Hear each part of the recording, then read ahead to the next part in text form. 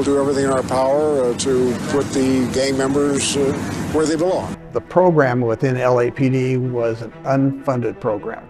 The chief at the time, Daryl Gates, didn't like to wait for the city budgetary process to catch up with his endeavors and visions.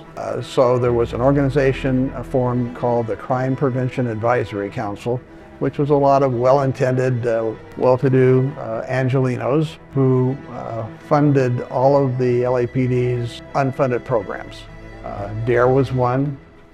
The Special Weapons and Training was another program that was unfunded. Our mounted unit was not funded. A lot of crime prevention programs were not funded. So this is where it gets insane, and there's basically no reporting on this. Because the LA City Council refused to fund Daryl Gates' ideas and allocate millions in taxpayer dollars to police programs like DARE, the Special Weapons and Tactics Team program, aka SWAT, and most controversially, a militarized gang unit program called CRASH. CRASH standing for Community Resources Against Street Hoodlums. Chief Gates had to think outside the box being the law, and so created a private corporation called the Crime Prevention Advisory Council, a deceptively named company ran by an executive committee of 72 wealthy citizen stakeholders that included physicians, entertainment and sports world dignitaries, economists, accountants, realtors, lawyers, developers, bankers, and insurance executives, who all agreed to fund Daryl Gates' dream, which was obviously to militarize LAPD and turn the city back into what it was in the 1950s,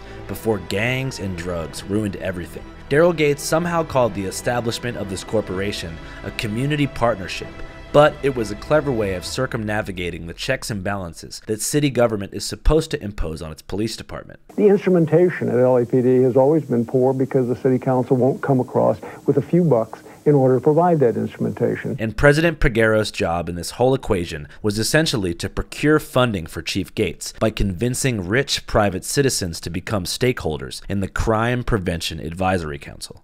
Part of my duties were support, help finding funding sources to keep LAPD's various programs going.